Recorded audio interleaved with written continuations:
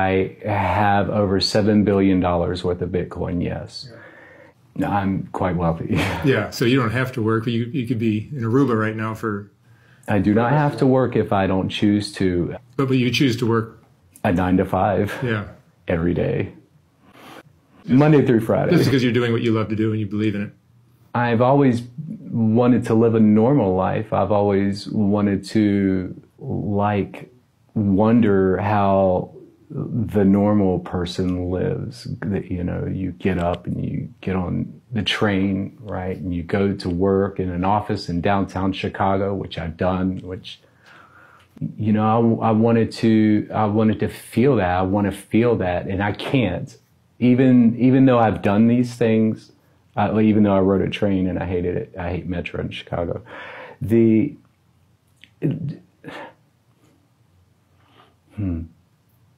It frightens me. I am reserved. I think about things very cautiously before I speak.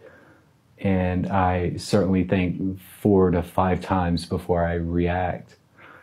I've proven myself. I went from a kid in Jacksonville, Florida, being scrappy, picking up Coke bottles on 5th Street on the west side, to making sure that I never have to pick up any more goddamn Coke bottles. And I promised my mom I wouldn't do that either. So these are the things that keep me in check, making sure that I don't fuck up. So you have very little education. You didn't go to college, you didn't graduate high school, did you? I did not. No, You're a self-learner. I've taught myself everything. I dropped out in the 7th grade.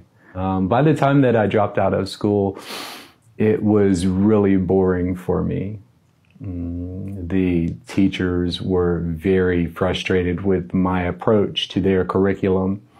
Most teachers then and even now don't care. They just wish to obtain a paycheck. With that, no, I've never went to college, high school. I don't know what it feels like to date the prom queen or any of that. You know, when other kids were, you know, watching the Cosby Show and, you know, laying in their warm beds, you know, I was trying to figure out how to hack into something to provide me with some comfort. Like, you know, is it an ATM? Is it a building? Or am I swapping UPCs at the market?